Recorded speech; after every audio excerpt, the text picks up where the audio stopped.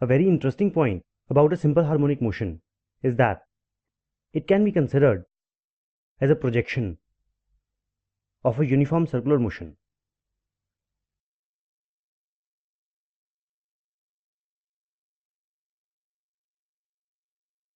That is, a uniform circular motion, when viewed sideways,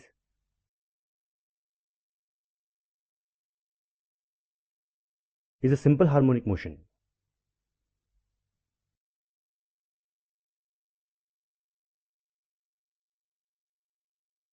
We can also consider a simple harmonic motion to be a shadow of a uniform circular motion.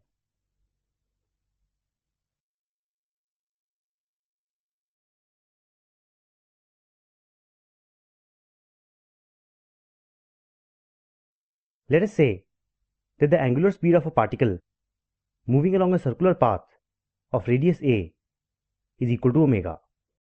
If the particle starts from this position, then after time t, its angular displacement will be equal to omega t, and this distance x will be equal to a sin omega t, which is in fact the equation of an SHM, as omega is a measure of the angular displacement per second.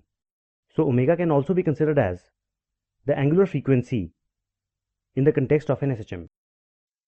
If instead of starting from this position, the particle starts from such a position, then the position of the particle after time t will be equal to a into sine of this angle, that is omega t plus phi. This angle represents the phase constant of a simple harmonic motion. When we say that two simple harmonic motions have a phase difference of phi,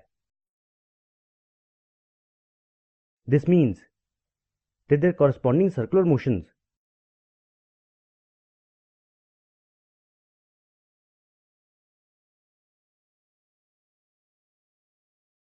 are separated by the initial angle phi. For the phase difference of pi by 2, the situation is as shown.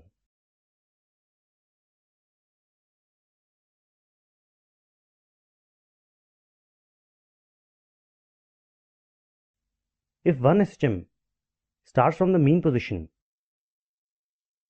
then the other SHM, which is ahead by a phase of pi by 2, will start from the extreme position. That is, if this SHM follows a sine function, then the other will follow a cosine function. This is evident if we write phi equal to pi by 2 in this equation, because then this term will be equal to cos omega t. Similarly,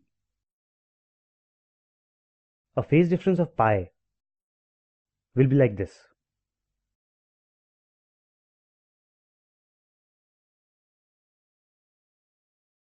In general, the graph of an SHM that is ahead by a phase phi can be obtained by shifting this graph towards left.